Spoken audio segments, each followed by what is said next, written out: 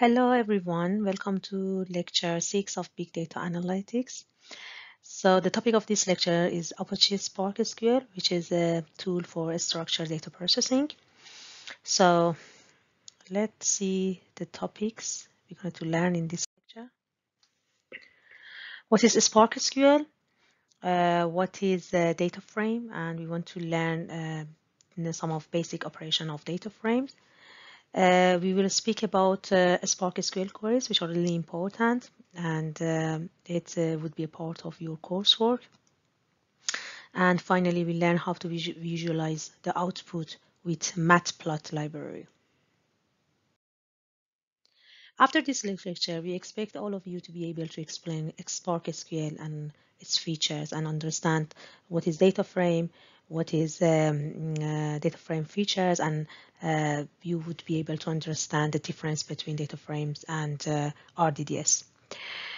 You need to understand data frame operations, and of course, you should be able to make Spark SQL queries.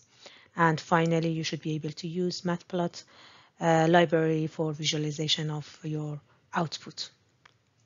What is a Spark SQL? You know what is a Spark? Because in the last week we talked about a Spark and you got information about the Spark environment. Actually, Spark SQL is a component on top of Spark Core, which is actually a programming module for processing structured and semi-structured data. Do you remember in the previous lecture we talked about RDD and you learned what is RDD and you had some commands and some queries with RDD. Actually, Spark SQL introduced a new abstraction which is different from RDD. It's called schema RDD or structure RDD, or it's common to be called data frame. So we will learn in the future, in the next slides, we will learn what is a data frame, which is the new data abstraction in the Spark SQL, and what is the difference between data frame and RDD. Let's quickly have a look to some of the features in Spark and Spark SQL. A language API. You know, Spark is compatible with different languages, and API like Python, Scala, Java, HiveQL, and it's really important because it can be it would be possible to integrate different language in one environment. Schema RDD, which I just explained, what is this? As I said, it's a new data abstraction which has been defined, and it's called a data frame. Data sources. Actually, the question is, what are data sources for a Spark SQL and a Spark course? As you know, data sources for a Spark course is a text file, Avro file, you know, we discussed this in the previous lecture. And data sources for Spark SQL is even more than this, you know.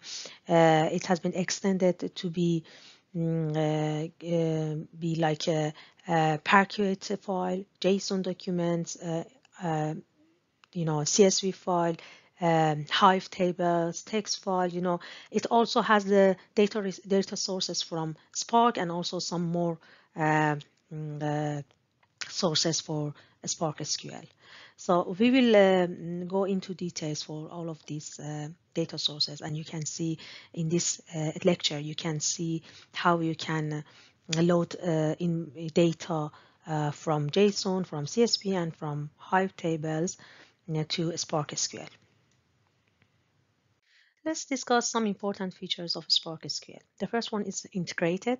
Actually, it's possible to, with Spark SQL, it's possible to mix SQL queries with Spark programs. As you know, in Spark, we would be able to make like a complex analytic algorithm using APIs in Python, Scala, or Java. And now Spark SQL would you able to make queries on structured data, and then you can integrate these SQL queries with complex analytic algorithms. That is, yes, that is a very useful and a strong integration. Another feature is unified data access.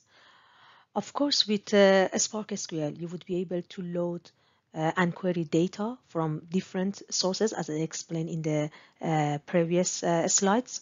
You would be able to interact with Apache Hive table, Parquet files, JSON files, CSV files. So there are more different sources can be supported by Spark SQL.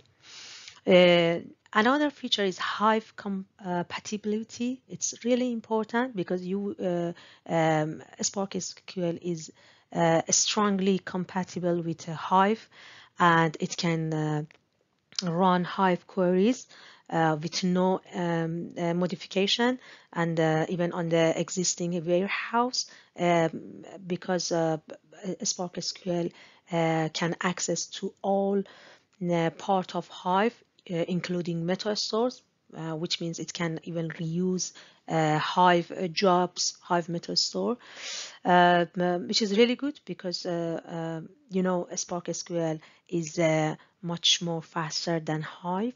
So in this case, if you have some queries in Hives, tables, everything, you don't need to make any change. You can easily access to this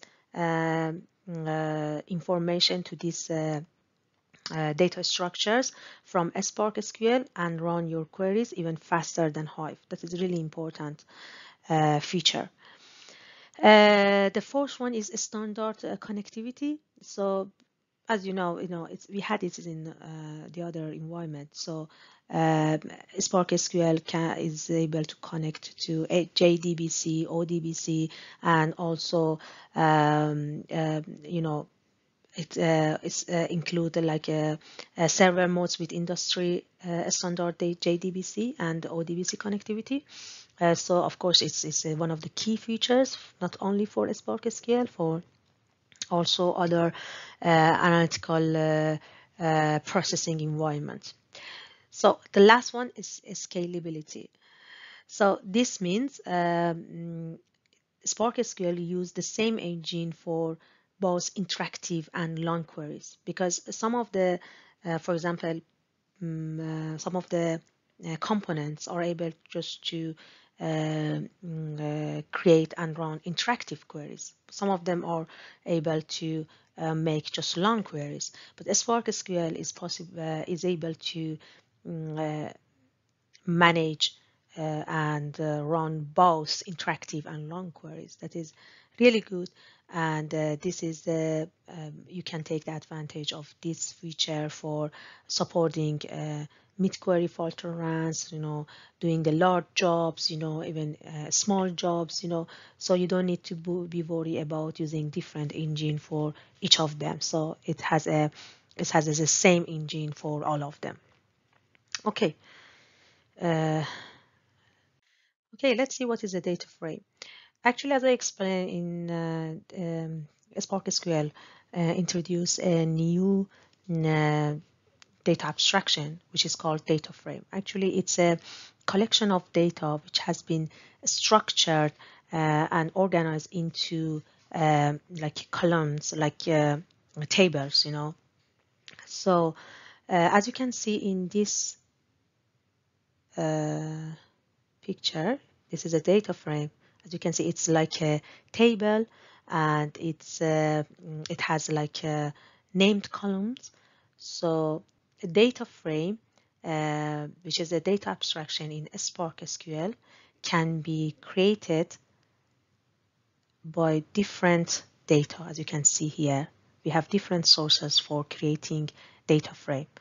It can be comes from Hive data, CSV data, JSON, RDBMS, XML, Parquet, Cassandra, and RDDS. So even the RDDS, we explained it in the previous lecture, we can convert RDDS to the data frame. So in this lecture, we are going to consider the first three data sources for data frame. And we consider the related commands. Okay, let's consider some of features of data frame. The first one is the data frame is able to process data in different size. It can be small data like in the size of kilobyte, or very huge data in the size of petabytes. And even it can be on a cluster in different size. It can be on a cluster with a single node or a very large cluster. So the data frame can support different size of data on different size of cluster. And it can support different data formats, as I explained. You can have CSV, JSON, any different type of formats, and also it can support different storage system like HDFS, Hive table, MySQL. Another feature is it's possible to have like a kind of optimization techniques on the data. So it's a really interesting feature, because Spark SQL has a tool which is called Catalyst Optimizer, and it used some of techniques to optimize data processing, which is that's why it's gets much faster compared to the similar components. And another feature is it can be integrated with all big data tools and frameworks, because it's on the Spark SQL is a component on top of Spark Core, and actually this is the feature of a Spark Core which can be integrated with different big data tools. So, and as you know, Spark SQL also can support API for Python, Java, Scala, and R. And you can use any kind of these programming codes in Spark SQL. Okay. Let's see what is the difference between RDD and data frame, and also dataset as well. You know what is RDD, because we have explained this in the previous lecture. As you know, RDD is a data abstraction for representing data. Actually, it's a distributed collection of data on the different nodes in a cluster. Data frame is also a data abstraction for representing data, and like RDD is a distributed collection of data, but the main difference is it has been organized into named column tables in their traditional database or relational database. And the other thing is that another feature is it is using off-heap storage. Just quickly explain what is off-heap storage. Actually, we have on-heap and off-heap storage. In on-heap storage, all the objects needs to be serialized and deserialized by JVM.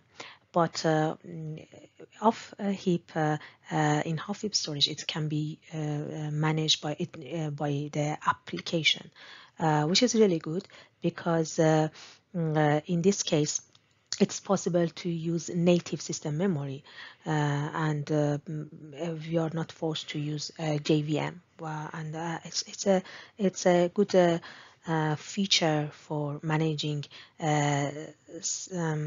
objects. So, dataset it's a extension of data frame API, and it has been released in Spark 1.6.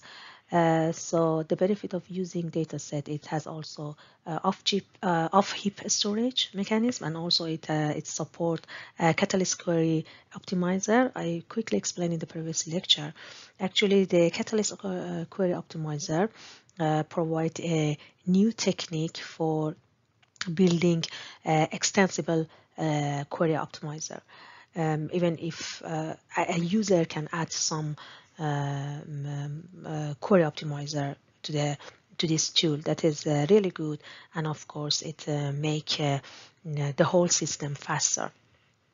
Okay, so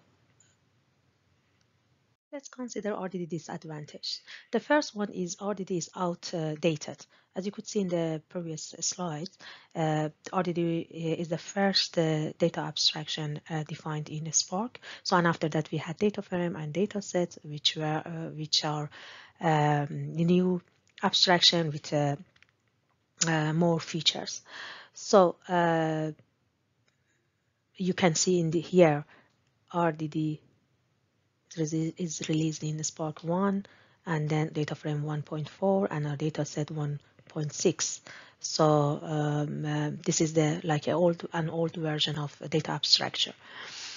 Another thing is RTD is hard to be used because actually, as you could see in the previous lecture, RTD needs to use Python, Scala, Java coding, but in data frame and data sets, we can use SQL-like queries. And you know, there are many people who know SQL, but not everyone is expert in Python, Scala, and Java. Another disadvantage of RTD is it has a slow speed. This is the main reason that we don't want to use RDD in terms of the performance and you know, speed. It's very behind of data frame and data sets, and it is the main issue for some of applications. Okay, for the rest of this lecture, we want to consider one example because it's easier to explain the commands through an example. The example that we want to consider is FIFA 18. So you can download the data from the link that I have put here. This is the link that you can download the data. After you download this data set actually contain the features of player in the soccer video game, FIFA 18. And if you download the data, if you use this link for downloading the data, you will have a zip file, which is called archive, and then you need to extract the zip file. If you extract it, you will this zip file include 4 CSV file, complete data set, player attribute data, player personal data, and player position data. I'll explain every data set. Player attribute data set. This file includes information about player performance, like overall potential of the player. Player personal data.csv. This file includes personal information about the player, like nationality, club, photo, age. Player position data. This file contains the information about the position of player in the game. And complete data set, this file includes all information in these 3 data sets. In this lecture and also in the lab, we use this one, complete data set. Okay, let's see how we can work with Spark SQL. There are 2 methods that you can use in this module. You can launch PySpark in Ubuntu. If you remember, we have explained for you how to install VMware and also how you can download and use Ubuntu image. We have done it in the first and second lecture. So what you need to do, you have to launch your VMware and then you have to open Ubuntu image in VMware, which we have done it before. Then you have to go to the terminal and type these commands to see these commands, these 2 commands to launch PySpark and Jupyter together. When you run this command, then you will have the Jupyter screen, and then you can open a new notebook in Jupyter and type your comments. This is the one way. Another way that you can use, if you can use Google Colab, which is an online platform. So if you like, you can use this online platform. If you have any issue for installing VMware, that I know some of the students have got some technical or hardware issues. So you can from this lecture you would be able to do the practical session in Google Colab, which I said that is an online platform. You need to open Google Colab through this link. You can see I have put this URL here Just click on this, then you will have Google Colab, and then you need to open a new notebook. You can see I have put a screenshot here. Actually, you have all these steps in the tutorial document. Then you can open a new notebook and then write your comments. So what you need to do, first you need to add these two box of comments. The first one, download and install Spark in Google Colab, and the second one, configure Java and Spark Home. So you have to write these commands and execute it, and then after that your notebook is ready for the Spark SQL commands.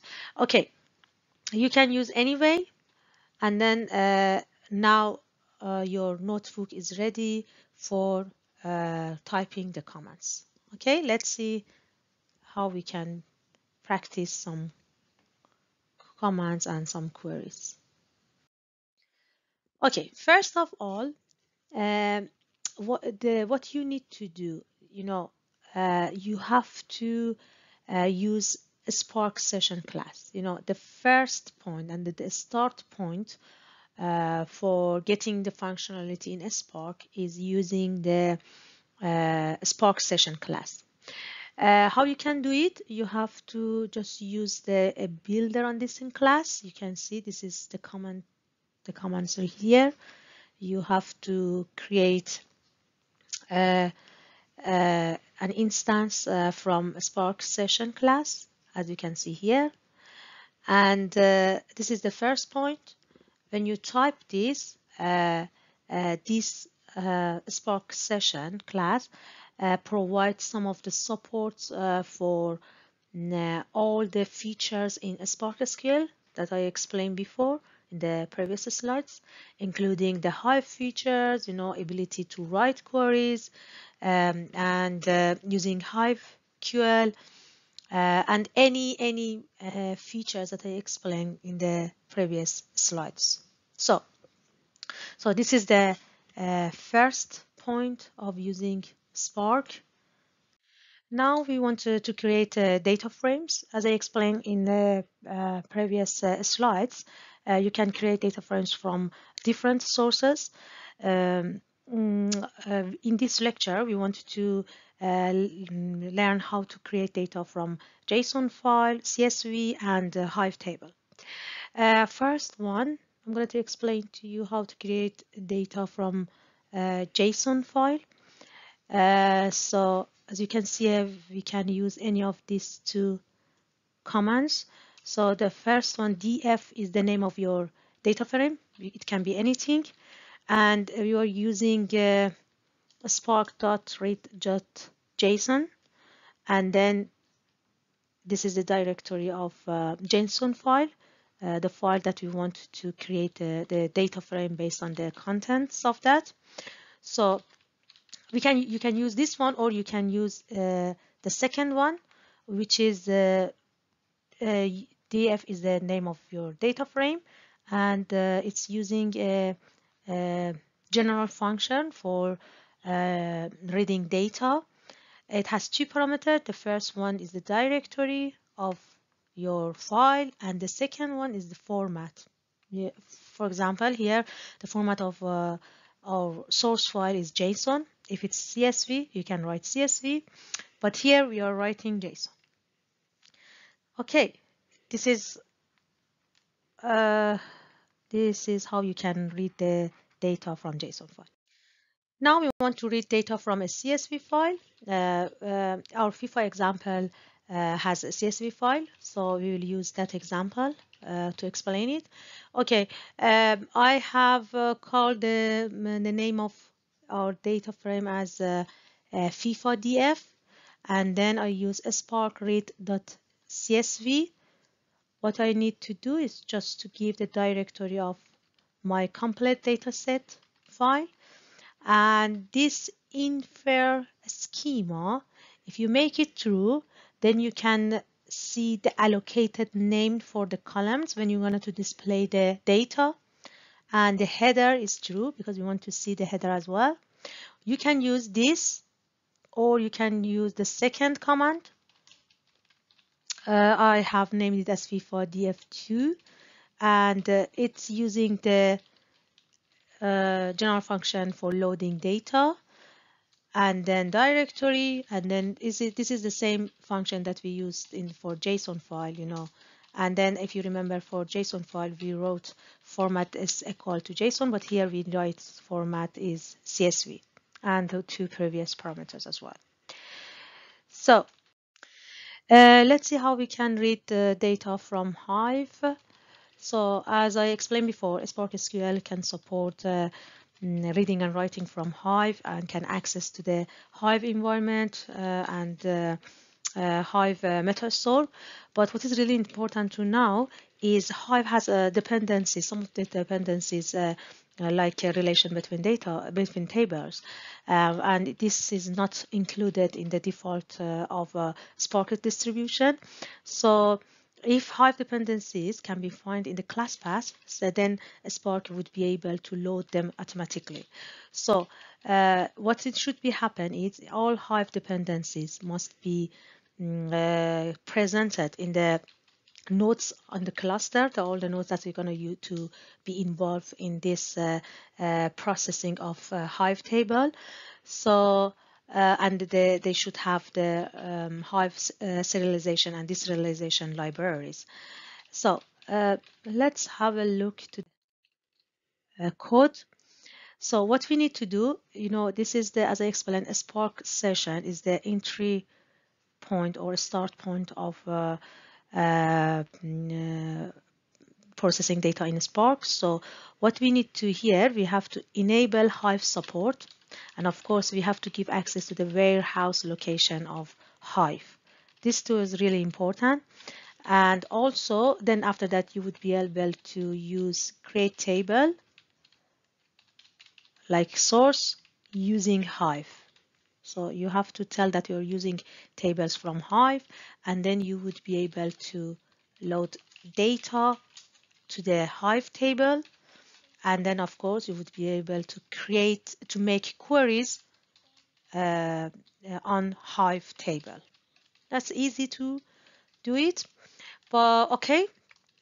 This is this is how we can load data from three different sources.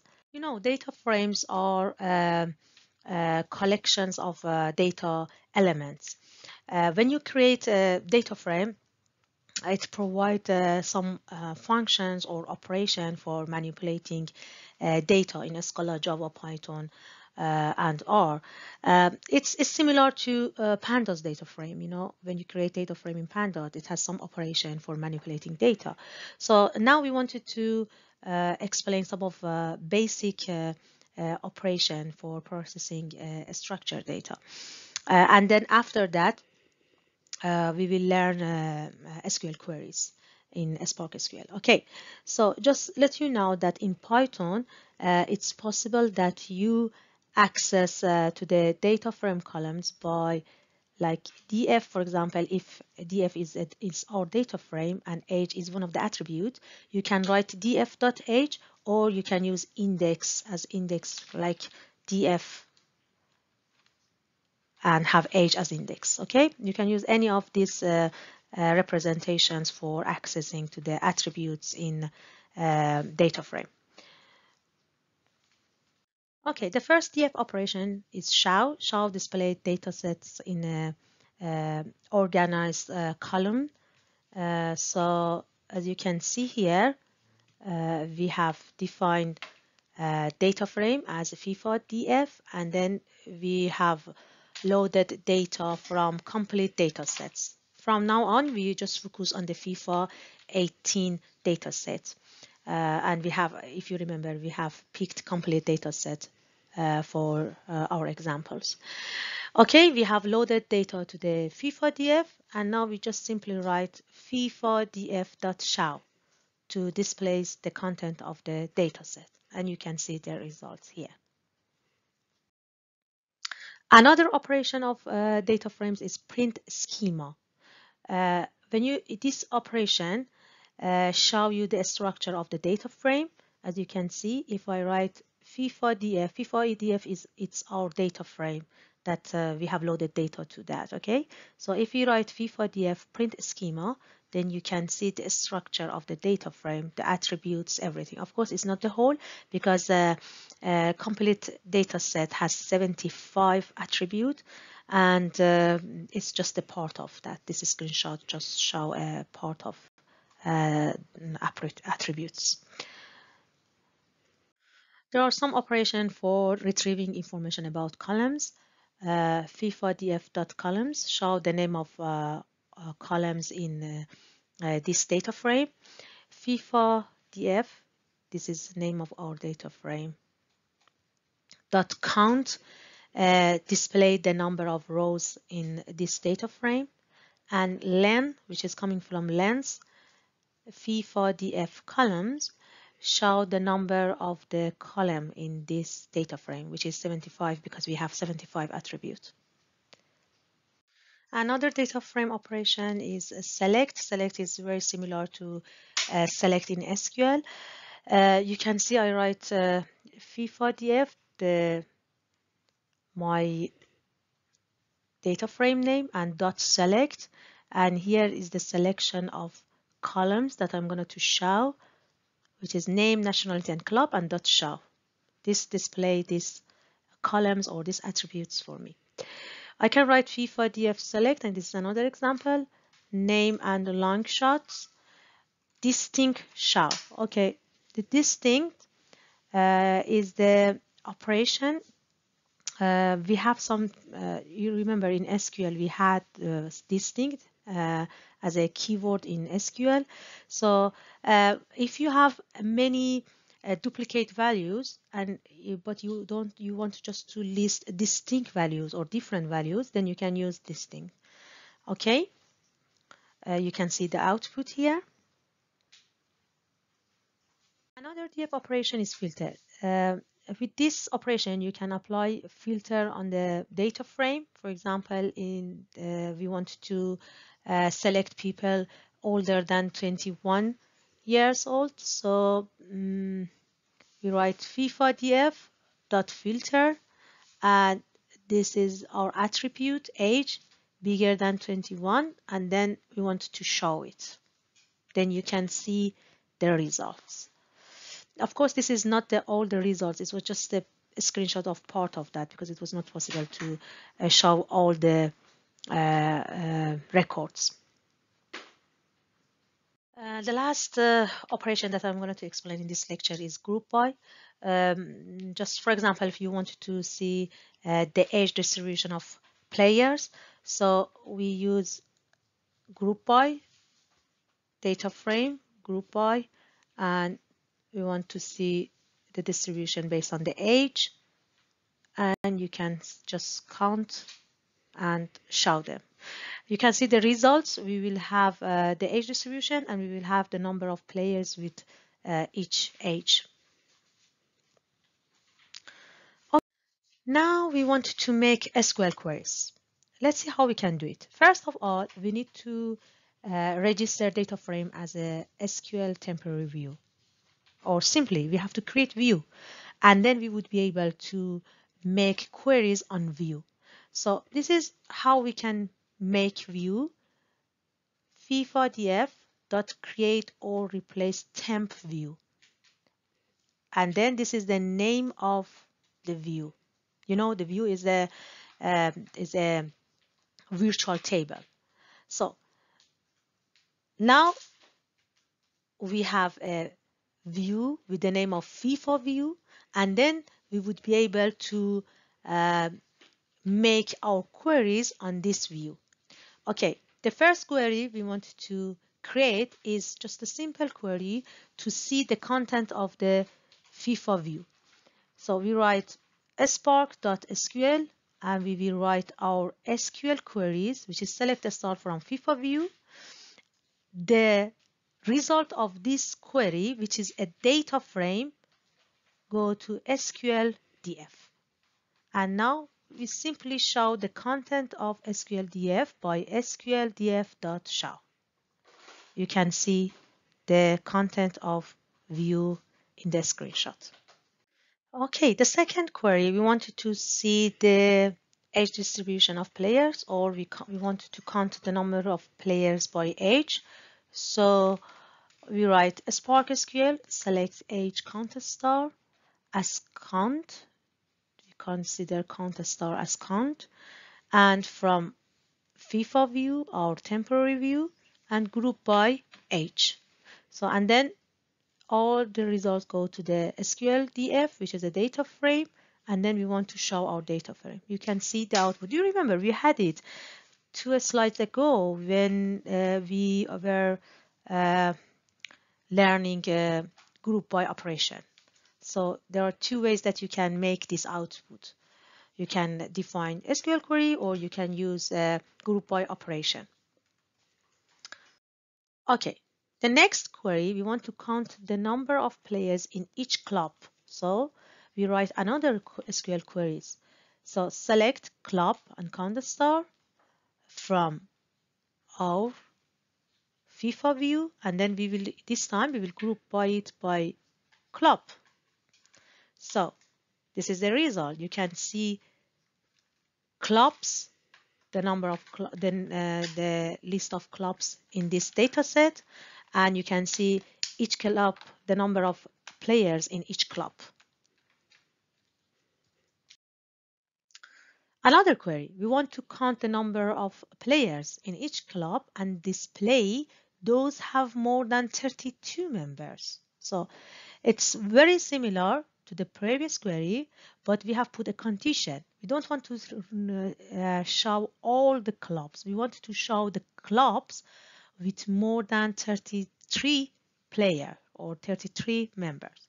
So we repeat the previous query, select club, count star from view, FIFA view, group by club, but we have a condition at the end, having count star or the number of players more than 33. So you can see this is a part of the previous results, which is showing only the clubs with more than 32 members. Okay, I have shown you some examples of queries just to know how you can make queries. Uh, Now we want to see how we can visualize the output.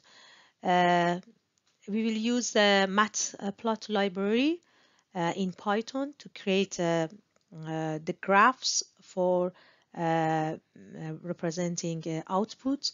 So there are different types of graph. We have pie, bar, column, line, and you can see the other type of graph, but two of most common type of graphs are pie and bar. So in this lecture, I will show you how you can visualize your output based on these two graphs, but I will put a link for you. You can follow the link and see how you can create the other type of graphs. So let's see.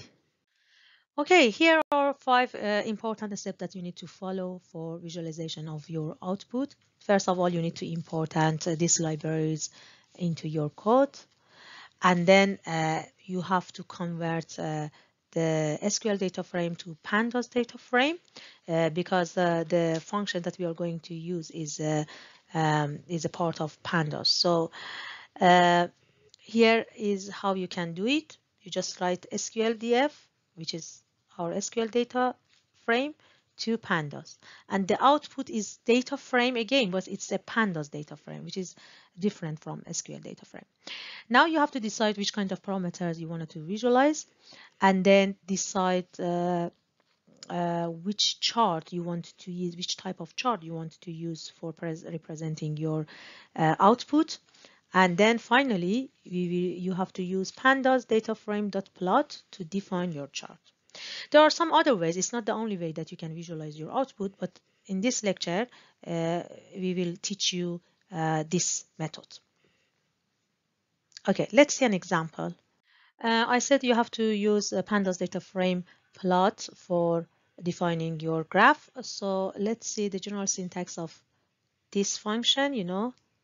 This is data frame dot plot, and we have x, y kind. Okay, you can see I have defined this. There are more parameters. There is a link here. You can see more parameters, but we are using these three parameters. So T and Y are label or position for your graph. This is the actually they are the attributes that you're going to show, and the kind specify the type of your graph. You can use line for line plot, you can use bar for vertical bar plot, or you can use bar H for horizontal bar plot, or histogram, box, and the others. Okay, so uh, you know, you can use this general syntax and you can specify the kind of the type of your plot or your graph with this parameter like this. For example, if you want to use a line plot, you can write df plot and then kind equal to line. You can write in this way, or you can write df plot and you can bring this line here. Use another function, dot line. You can use any of them, they are equivalent. So let's see example for bar and pie chart. Okay, let's first explain bar chart. Bar chart use some of rectangular bars for representing data, as you can see here. So this is the horizontal graph and this is a vertical graph. So if you want to define it, this is the general syntax that you can use. Data frame.plot. This is the general function that I explained before. X and Y, I have explained it.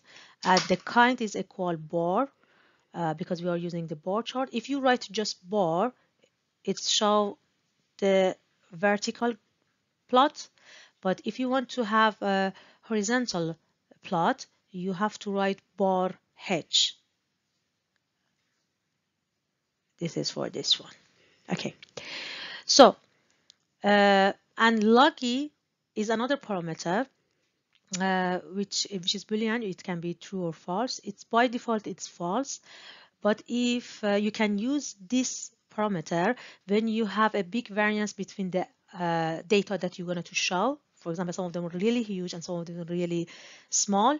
Then you can represent the data in logarithm function. So I have an example for this next in the next tutorial. Okay, so you can show this. You can have this syntax, or you can use another syntax. The only difference is you can move this bar from here to here and write data frame plot bar. You don't need this parameter, and then the rest of parameters. You can use any of this syntax. Okay, let's use these commands for our FIFA example. Do you remember this query we had in the previous slide? This query counts the number of players by age. Now we want to visualize the output. So as I explained, first we have to convert SQL data frame to pandas data frame. We called it pandas df. And then we use a plot function to define the graph. So y and x are the attributes that we're going to show in x and y. So the x is the age and y is the number of players in each age. And of course, we are using the bar graph. So you can see here each age, 31, 34, 28. You can see the age and the number of players in each age. So you may want, if you have a look at the graph, you may want to see this graph which is ordered by age. I think it's better to see the order age, because now it's not ordered and it doesn't look nice. So yeah, of course you can do it. I can show you in the next slide. Of course, you can sort the output by sorting values, data frame sorting values. You can see here, and then by is the parameter that you want to sort, and then you have ascending parameters, which is Boolean. It can be true or false. Let's see the example. We repeat the previous example, pandas df, but we should sort it before, plotting, sort values by age. And ascending is true, which means we want to see the age is age in ascending order. So, and this is the same as before.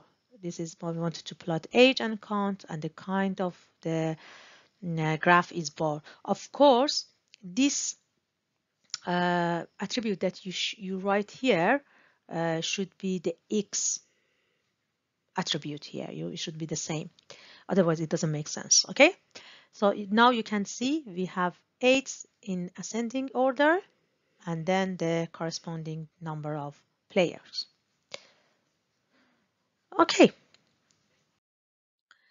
Now we want to explain pie chart. You can see in the pie chart you can represent data in a circular statistical graph.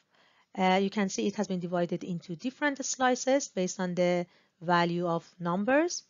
So again, you can use data frame plot, X and Y, and the kind is pi, or you can move pi here and then remove this parameter and you can have just X and Y. So this is the query that we had before. It retrieves the number of players in each club with more than 32 members. So now we want to visualize the output. So first of all, we have to convert SQL data frame to pandas data frame. And here we define our pie chart. You can see we use the general function for plotting graph, and then we define X and Y, which is club and count, and the type of graph is pie. So you can see the output. As I explained before, this function has more parameters that you can have a look and play with them to change the appearance of your graph, like put the label or some more things, So, okay, now we are at the end of this session. In this session, until I introduce data frame and we compare RDD with data frame and data set. I explained data frame operations and we saw some examples for data frame operations. We learned Spark SQL and practiced some of Spark SQL queries. And then finally, we visualized the output with matplotlib, which is a library in Python. Okay, thank you so much for watching this video. We will practice all of these commands, queries in the tutorial session.